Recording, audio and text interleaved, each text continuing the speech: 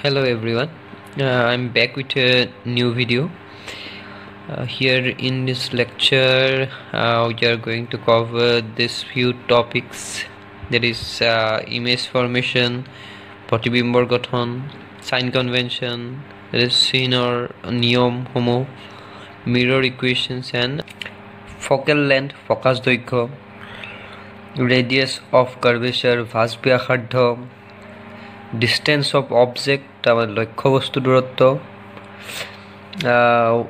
image distance বা প্ৰতিবিম্বৰ দূৰত্ব, এই সকলোবোৰ এটাৰ লগত আনটো ৰিলেটেড হৈ থাকে, and the relation between these few quantities are known as mirror equation. So in the previous class আমি already এটা রিলেশন তোমালোকক এস্টাবলিশ কৰি দেখুৱাইছিল, that is the relation between focal length and the radius of curvature. So এইটো আসলে সমীকৰণ, যোনটো সমীকৰণ তোমালোকক ইয়াৰ আৰ্লিয়াৰ ক্লাছত আমি ডিডিউস কৰিছিলো, f = r/2, য'ত r আসলে ৰেডিয়াস অফ কাৰ্ভেচাৰ ভাঁজ ব্যাসাৰ্ধ আৰু f আসলে ফকাস দৈৰ্ঘ্য.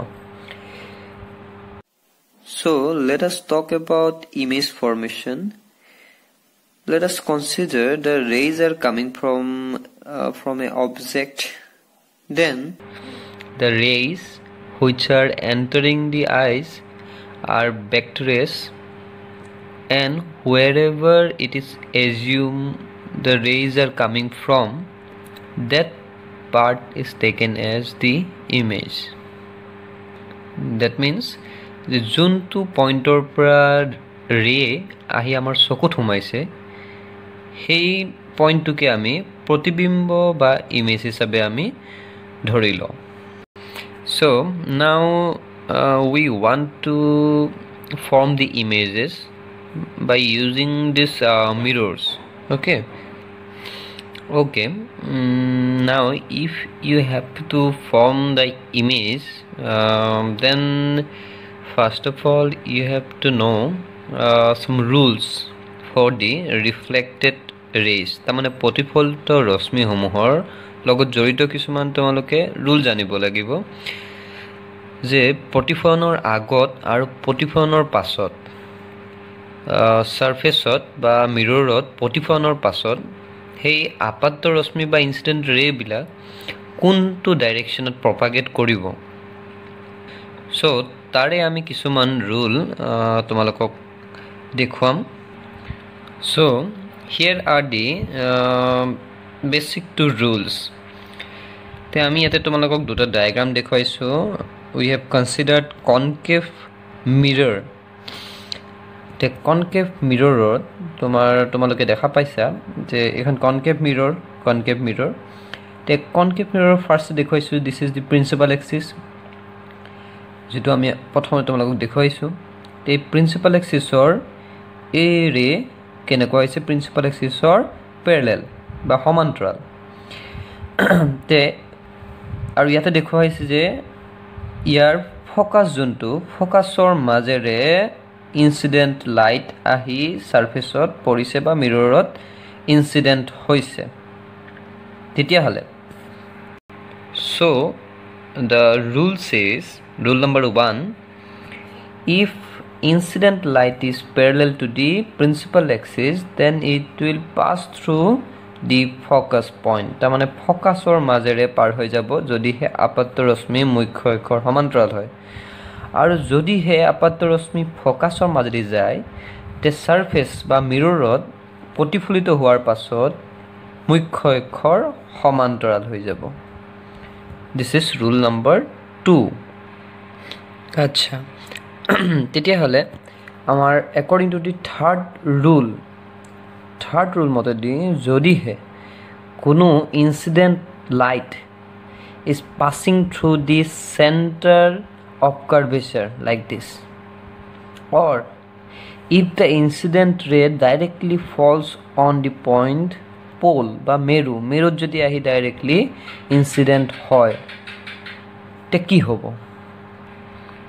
Then the rule says if the light is passing through the center of curvature তেতিয়াহ'লে হি প্ৰতিফলনৰ পাছত ৰিফ্লেকশ্যনৰ পাছত হি আকৌ তাৰ দিশ সলনি নকৰাকৈ along the same line হি কি হ'ব ৰিফ্লেক্ট হৈ ঘূৰি আহিব আৰু যদিহে ইয়াতে যোনটো পলত ইনসিডেন্ট হয় তেতিয়াহ'লে ইনসিডেন্ট লাইটে মুখ্য অক্ষৰ লগত যিমানখিনি এংগল বনাব হিমানখিনি এংগলে তোমাৰ ৰিফ্লেক্টেড লাইটে বনাব according to the law of reflection. See here in the first case,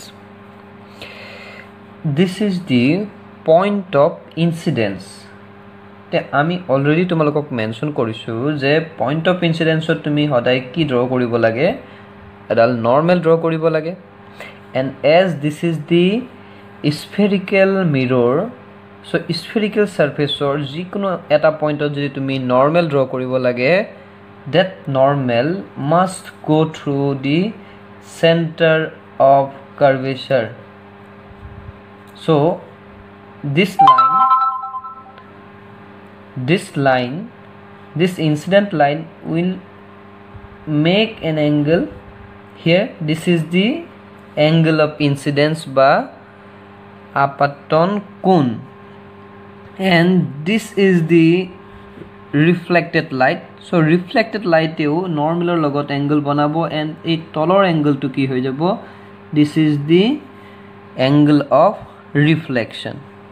Similarly in this case also this is the point of incidence. এইটো হৈ গ'ল তোমাৰ আপাতন বিন্দু তে আপাতন বিন্দুত again তুমি সিৰ পৰা ডাল নৰ্মেল ড্ৰ কৰিবা এতিয়া এই এংগলটো তলৰ এংগলটো হৈ যাব I আৰু এই ওপৰৰ এংগল যেহেতু এটুক তোমাৰ কি হৈছে ৰিফ্লেক্টেড লাইট তো ই এংগল বনি যাব কিমান R.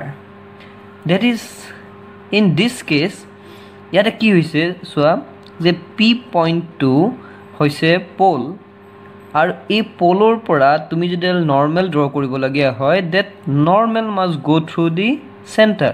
So this principal axis is the normal here. So this incident light will make an angle here. This is the I. So this I must be equal and hence this angle should be equal to I according to the law of reflection as because this is the reflected light. এটো হৈছে তোমাৰ প্ৰতিফলিত ৰশ্মি এটোৰ ক্ষেত্ৰত কি হ'ব in this case as it is passing through the center of curvature Maijdi পাৰ হৈ গৈছে এই পইণ্টত তুমি যদি angle of incidence বিচাৰা the angle of incidence or value কিমান হ'ব because this is the point of incidence and you have to draw a normal আৰু incident light or apatur rosmi direction ইয়াৰ লগত parallel. So here in this case I is equal to 0 আৰু I যদি 0 হয় তেতিয়াহলে according to the law of reflection R should be equal to 0. সেই কাৰণে ইয়াৰ direction change নহল direction change হৈছে opposite ডাইৰেকশনত আহি গৈছে কিন্তু ইয়াতে এংগল ক্ৰিয়েট কৰা নাই আৰু ইয়াত নৰ্মেলৰ লগত তুমি এংগল পোৱা নাই let us take this example here right in this corner.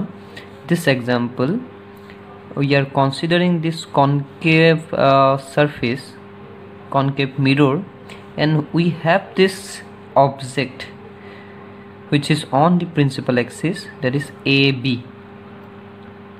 and light is coming out of it in all the direction. তো আমি হেকিটা ডাইৰেকশনে লাইটৰ হেকিটা ডাইৰেকশন লব লাগিব যোনকিটা ডাইৰেকশনৰ লাইট আহি কোট পৰিব মিৰৰত পৰিব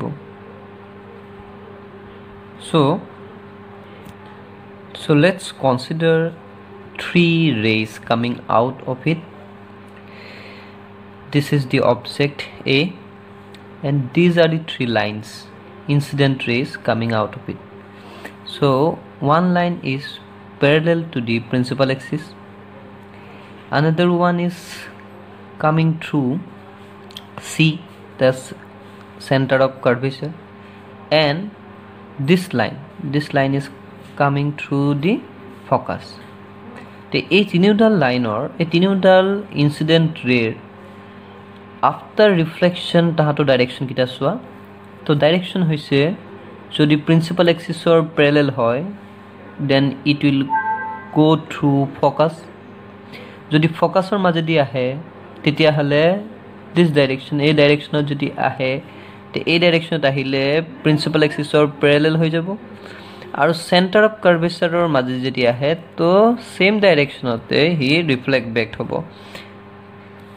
These are the 3 rules.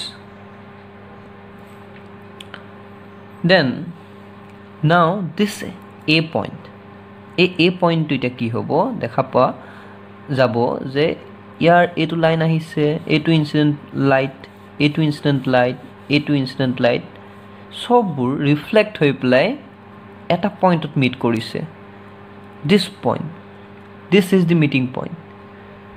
এতিয়া যদি আমি এই ডাইৰেকশনতে আমি আমাৰ আই ৰাখো, আমাৰ চকু ৰাখো, তে চকুত কি কি কোনো ডাইৰেকশনৰ লাইট চকুত এন্টাৰ কৰিছে।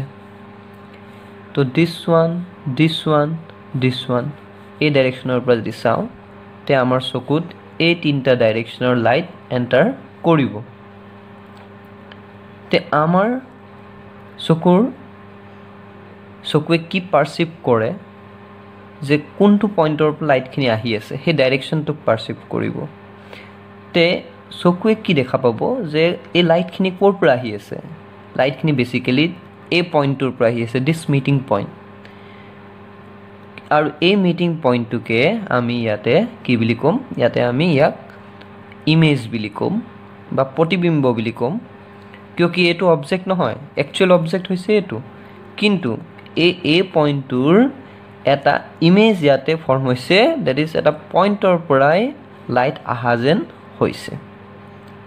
So this is the image, and ইয়াতে আমি কনসিডাৰ কৰিছিলো যে B point basically lies on the principal axis. তো ইয়াকে আমি এতিয়া ডাইৰেকশন কি কম, ইয়াকে আমি লিখিম এতিয়া এ ড্যাশ দি পেলাই, কিয়কি এ হৈছে তোমাৰ অবজেক্ট আৰু অবজেক্টটো এটোটো অবজেক্ট নহয়, গতিকে ইয়াতে আমি বেসিক্যালি কি ইউজ কৰিম, এ ড্যাশ ইউজ কৰিম, আৰু প্ৰিন্সিপাল এক্সিছৰ এই পয়েন্টটোক আমি নাম দি দিলো B dash. So this is the image formation in a mirror. তো ইয়াৰে আমি তোমালোকক মেনশন কৰিছিলো যে there is some quantities related to it. তাৰে ফাৰ্স্ট কোয়ান্টিটিটো হৈছে তোমালোকক দেখুৱাইছিলো যে C ৰ পৰা P লৈকে this distance is known as radius of curvature, ফাস ব্যাসাৰ্ধ। F ৰ পৰা P লৈকে this distance is called focal length. এতিয়া আমি দুটা নতুন কোয়ান্টিটি এড কৰিম, এটা হৈছে যে this distance where the object is placed, B ৰ পৰা this point P মেৰু, তে B ৰ পৰা P লৈকে this distance, what is this distance called? This distance is called from here to here, this distance is called object distance and it is denoted by U. And here A dash is the image, so image is formed at the point B dash. So B dash or pora P look at this distance is called image distance and it is denoted by V. So U hoy gol tumar ki object distance aru V hoy gol tumar image distance. Aru this distance, you know this distance, the distance between F and P, this is the focal length and it is denoted by f. This is the focal length. So now we can also calculate this height. AB is the height of object and A dash and B dash, it is the height of image. That means object distance মানে হইছে লক্ষ্য বস্তুৰ দূৰত্ব, V হইছে প্ৰতিবিম্বৰ দূৰত্ব, F হইছে focus দৈৰ্ঘ্য, AB হইছে লক্ষ্য বস্তুৰ উচ্চতা আৰু A dash B dash হইছে প্ৰতিবিম্বৰ উচ্চতা. So our next topic is sign convention. It is sign or নিয়ম. The sign or নিয়ম বা sign convention ত আমি কি কৰিব লাগিব? Let us take an example here. This is a concave mirror. আৰু concave mirror ত এইটো হৈছে direction of incident ray. তাৰ মানে এফলে কোনোবা object আছে, objector পৰা এটো দিশত বা এটো direction light incident হৈছে. আৰু ইয়াৰ polish যোনটো side, এই side আহি তোমাৰ কি হ'ব? আহি incident হলে ইয়াতে reflect হ'ব. তো ইয়াৰ সন্মুখত incident lighter সন্মুখত সদায় কি থাকিব? pole থাকিব বা mirror থাকিব. Now suppose the image is formed on this side. তাৰ মানে left hand side mirror or left hand side image form hall. But in case if the image is formed on the right hand side of the mirror, তাৰ direction এটা দেখুৱা হৈ আছে. তেতে আমি কি কৰিব লাগিব যে তোমাক যদি object distance বা image distance যদি তোমাক calculation কৰিব দিয়ে, তেতিয়া হলে তুমি সদায় compare কৰিবা direction of incident ray লগত. যদি তুমি সদায় calculation যেতিয়া কৰা, calculation কৰোতে হলে তুমি polar পৰাহে আমি principal axis ত polar পৰাহে আমি calculation কৰিব লাগে বুলি কৈছো. That means যেতিয়া তুমি polar পৰা left hand side যাবা হয়নে, তেতিয়া হলে direction of incident ray লগত কেনেকুৱা হৈ আছে? opposite direction হৈ আছে. and যদি হে right hand side তুমি distance to তুমি calculation কৰিব লগিয়া হয়, তেতিয়া হলে তোমাৰ কি কৰিব লাগিব? incident ray direction লগত তুমি along the direction গৈ আছা. so যেতিয়া opposite direction তুমি যাব লাগিব with respect to this one incident ray লগত, তেতিয়া আমি সদায় তাক negative হিচাপে লও. আৰু যদি along the same line যাব লগিয়া হয়, দুইটা লাইন যেহেতু same এই ডাইৰেকশনত গলে পোলৰ পৰা যদি ৰাইট হ্যান্ড সাইডে যোৱা, তেতিয়া হলে আমি তাক পজিটিভ হিচাপে লব লাগিব হে ডিসটেন্সটো. সো ইয়াতে তুমি एग्जांपल চাব পাৰা যে ইয়াতে দেখিছা, ইয়াতে যোনটো আমাৰ ইমেজ ফৰ্মেশন তোমাক দেখুৱাইছিলো, ইয়াতে AB is the object and A dash B dash is the image. তো তুমি যদি পোলৰ পৰা ক্যালকুলেশন কৰিব বিচাৰা distance of object বা object distance বা distance of image distance, তে এই ডিসটেন্স দুটা তুমি সদায় পোলৰ পৰা যদি জুখিব যোৱা, তেতিয়া হলে কোন ফালে যাব লাগিব? তে আমি মিৰৰৰ পৰা সদায় লেফট হ্যান্ড সাইডে মুভ কৰিব লাগিব, লেফট হ্যান্ড সাইডে ক্যালকুলেশন কৰিব লাগিব. কিন্তু ইনসিডেন্ট লাইটৰ ডাইৰেকশন কোনটো চোৱা? এৰ পৰা ৰাইট হ্যান্ড সাইডে. তো ইয়াৰ অপোজিট ডাইৰেকশন হৈ আছে. তো অপোজিট ডাইৰেকশন হোৱাৰ কাৰণে ইয়াতে ইউ ভি দুইটা তোমাৰ কি হ'ব লাগিব? নেগেটিভ হ'ব লাগিব. আৰু যোনটো এফ ৰ পৰা পি লৈকে যোন ডিসটেন্স, তাকো আমি কি বুলি বুজাও? ইয়াকে আমি ফোকেল লেন্থ বুলি বুজাও. আৰু ফোকেল লেন্থটো কি হ'ব লাগিব? নেগেটিভ হ'ব লাগিব. কিয় কি তুমি পোলৰ পৰা ফোকাসৰ পিনে যদি আহা, ইনসিডেন্ট লাইটৰ ডাইৰেকশনৰ লগত অপোজিট হৈ যায়. গতিকে ইয়াতে ইউ ভি আৰু এফ এই তিনিটা তোমাৰ কি হ'ব লাগিব? নেগেটিভ হ'ব লাগিব. ঠিক আছে? নাও আমি যদি ইয়াতে দেখাব যাও তোমালোকক যে হাইট